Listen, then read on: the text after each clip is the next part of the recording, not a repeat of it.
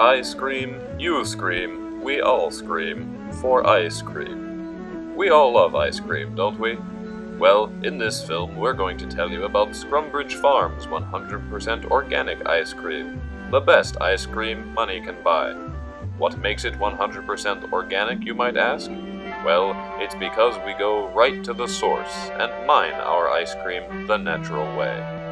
This is Dr. Stevens, an upstanding professor who loves his wife and kids. This trustworthy gentleman is going to tell you about the process behind cream mining. I'm actually gay, but thank you. The process of cream mining, or creamining, begins, of course, with the cows. Cows have an uncanny ability, a sixth sense, allowing them to seek out dairy. These noble beasts roam the plains, congregating above cream deposits. The dairy farm is subsequently built around the cows, and the creamining can begin. Different regions and local conditions can greatly affect the quality of what we in the industry call white gold. Cream turns to cheese at higher altitudes, and proximity to geological formations such as a peat bog can yield yogurt. But the crown jewel of Scrumbridge Farms is the vast ice cream fields of northern Canada. Using the same technology as for our world-famous 100% organic baked beans, we mine ice cream from areas of permafrost in the Arctic tundra, producing the best-tasting, most natural ice cream in the world. This is Robert Backlund, head foreman of Brain Freeze, Scrumbridge Farms' northernmost mining operation.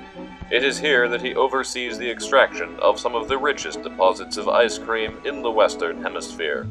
See, what we've got going on behind me here is we have a seam of chocolate right next to a seam of vanilla. That's really exciting. Let me tell you why.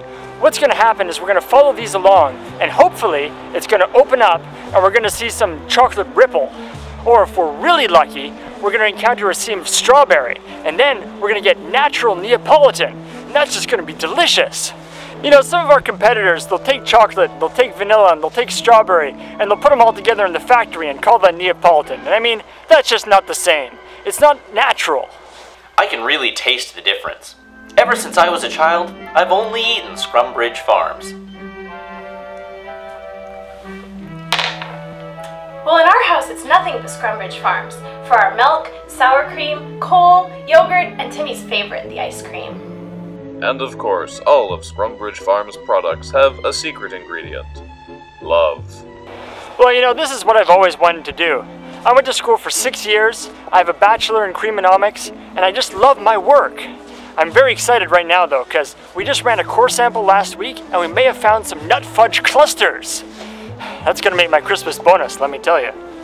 Our competitors stuff their ice cream full of all kinds of sweeteners, emulsifiers, and stabilizers.